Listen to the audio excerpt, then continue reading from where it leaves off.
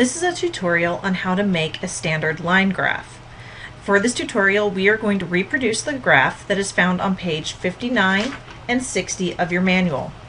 The first thing to note is that while your manual has your data in 2 columns, we need to put it into Excel in 1 column.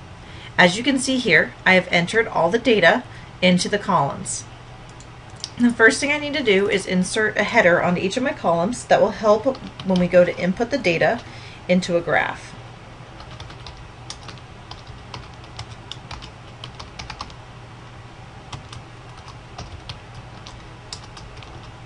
Now that I have my data, I'm going to select it, and I'm going to go to Insert, and now I'm going to do a line graph. And once again, you can pick any of these styles, but I'm just going to pick the standard line graph. I'm going to select with the markers so that it matches the one in our manual. Now I have my graph. Now, as you can see, we have a couple of problems here. The first is that Excel believes that each of these items is its own independent data, and that's not true. So what we do is select the graph, right-click, and go to Select Data. And in this case, it tells us here that it thinks that day is part of our data series, and that's not what we want. So we're going to go ahead and remove it. And then we're going to hit OK. Now, as you can see, we now have a graph that appears similar to the one in the manual. We're going to select our key and delete that because we don't need it. We only have one set of data. Now let's fix our title. We're going to click on our title, and we're going to highlight it and go ahead and type to replace it.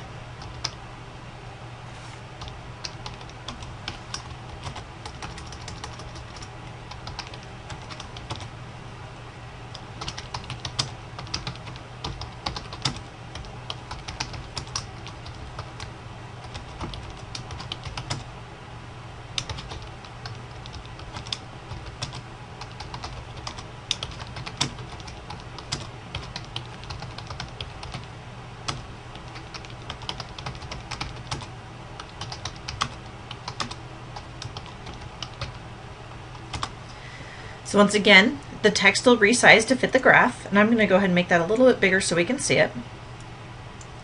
Now let's go ahead and add our axis labels. We're going to go to Chart Tools, Layout, Axis Title, and let's do our horizontal one first. And we need to rename this to Day. And now let's go ahead and do our vertical. We're going to do the rotated title once again so it matches the manual. And this is oxygen.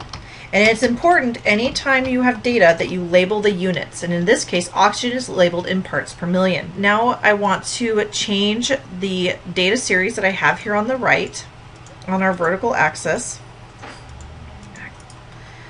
And I do that by selecting it, right click, and go to Format Axis. I want to make my minimum, change it from automatic to fixed of 8 because none of our data falls below 8.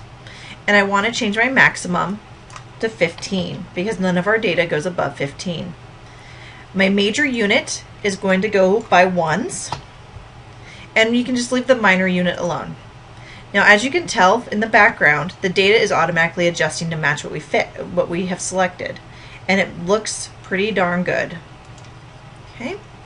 Now I want to look at our days, and I don't need to have this many data points for the days. So let's go ahead and select our axis again, but this time the horizontal axis. Right click and go to Format Axes. Horizontal axis has fewer options, and what we want to do is specify the interval unit. So instead of 1, I'm going to change this to 2. And then I'm going to go ahead and hit Close. And as you can see, it reformatted the axis to go by 2, starting with 1. And that is all we need to complete our graph. So now that we have our graph, we can resize it and input it into our report or anything else that we want to do with it.